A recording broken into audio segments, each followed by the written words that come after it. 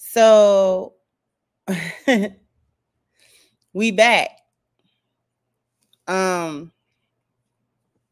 with Tyrese and his ex-wife, to which he's saying she's back in court trying to get more money. I'm just gonna let it play. So here we go.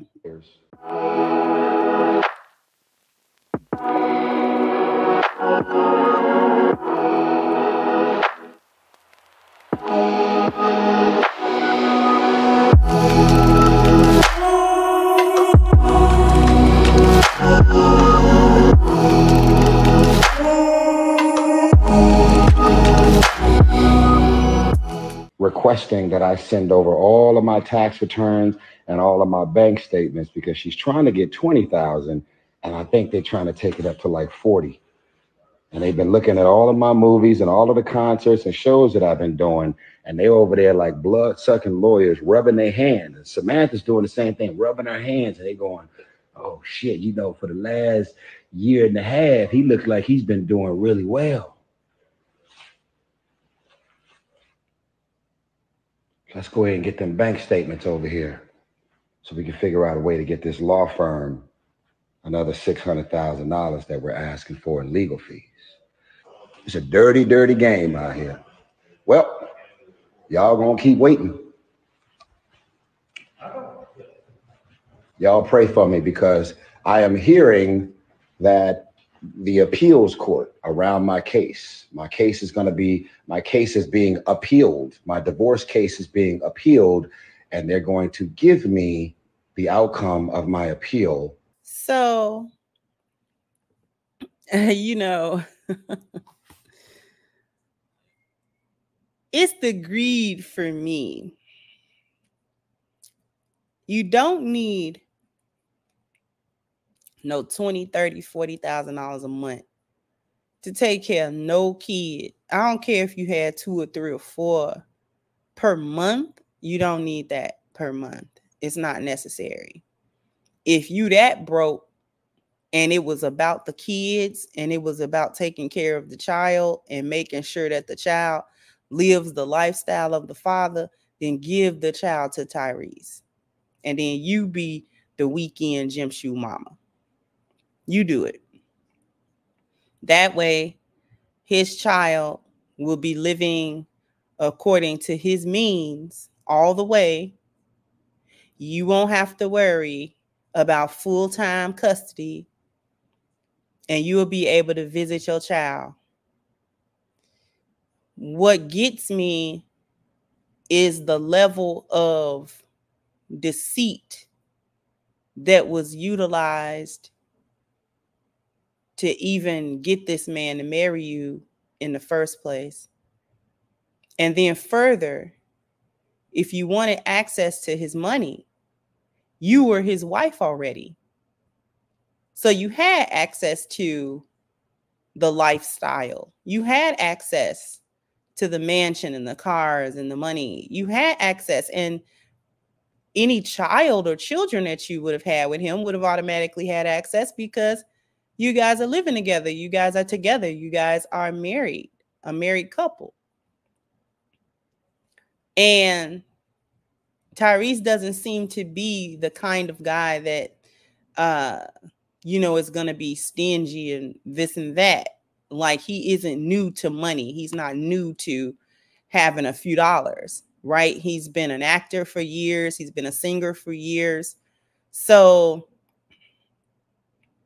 it's not like he doesn't know or you know what I'm saying? Like, this is not a new lifestyle for him.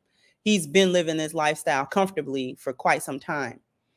And you from the story that he told about how they met and how they got together, she was trying to come off as this chick that was not materialistic. Basically, she played like she was a lioness. Like, she would be there for him, not for his money. And wanted to be in a relationship with him just because she wanted to be in a relationship with him. Turns out that's not the case at all. She's gone full hyena. We know that her mother's behind it just from stories that we covered in the past about how things went down, how she moved out of the house and all of those sorts of things, both from the way he told the story and from the way she told the story. And so I just find it to be just knuckleheaded.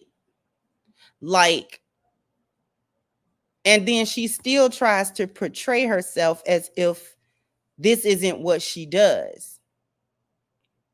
Still trying to portray herself as if she's got this deeper spiritual connection with God, and she tries to move in a righteous way, things of that nature. You know, she's just a flawed human being, but she really be trying to move in a godly way. This ain't godly.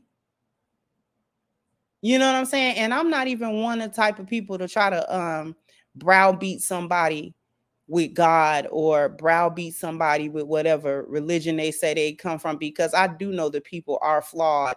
There's no such thing as a perfect person, you know, or anything like that. However, with that being said, we know what's right and what's not right. We understand the difference between right and wrong. We understand the difference between doing somebody dirty and not doing them dirty. And knowing what God will, how God would want us to treat people. Because no matter what, this is a man that you agreed to marry. He proposed to you and you accepted it. You accepted living with him. You accepted being his wife. You accepted having a child with him. And then you broke the family. You broke the family. To this day, still have not heard any reasonable explanation as to why she broke the family, right? And it's been years he's been doing in this divorce battle and child support battle and all of these sorts of things with her. This is how you know it's hyena behavior too, because she doesn't know how to just leave and make an amicable divorce, you know what I'm saying, and leave quietly. Whether you have the custody of the child, 50-50 custody, whatever the case may be, let that be amicable between you and that man, and you move about your own way, and you continue to do your YouTube channel or whatever it is that you're doing, and he do what he's doing. And you don't cause more drama than is necessary.